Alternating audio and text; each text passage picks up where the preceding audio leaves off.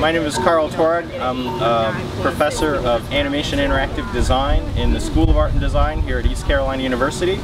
But my other job here on campus is curator of the Sonic Plaza. It's a multimedia artwork designed by artist Chris Janney. We're standing in the Sonic gates. As you walk through the columns, you trip the IR sensor, and it plays a tune, and actually the more frequent the breaks are, the higher orders of harmony you get. So if you break frequently, you start getting stacked harmonies. This artwork is designed as a lab for students and faculty. So it's designed so that students can make the music. Our composition students in music composition can make the sounds in music and incorporate that into the artwork.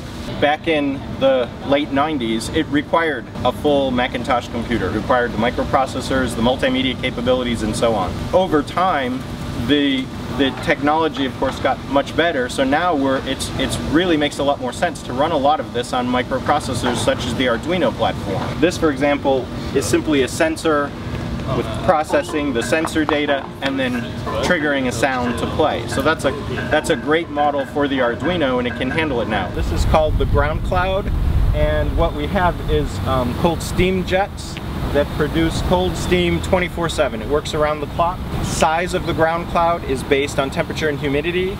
So if the temperature is low and the humidity is high, then the steam can fill this entire circle, climb up the stairs, and travel off in that direction if the wind is low. On a day like today, where the humidity is about in the middle, temperature's a little cool, the wind is moving it around, it dances back and forth. This feature is called the Media Glockenspiel. What we have here are 12 LCD monitors that are run off of a computer. They play animations throughout the night. This piece is based on the solar day, so the monitors switch off at sunrise.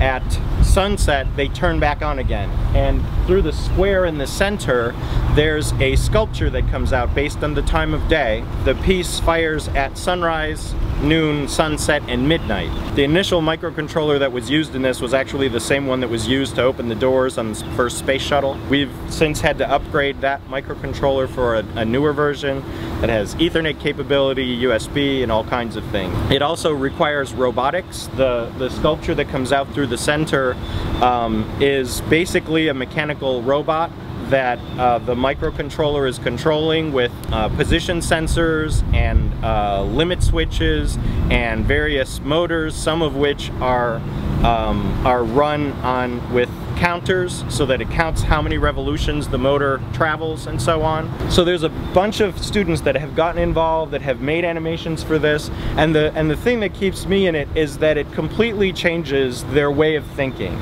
In art, when they're making animations for this, all the rules, the standard rules of video of trying to have, you know, center your action and so on within a single monitor, you pretty much have to let them go. If we ran this interview on 12 monitors, every time my eyes went to the right, the whole ring would do that. And even if I'm involved in a passionate personal statement, it's ridiculous.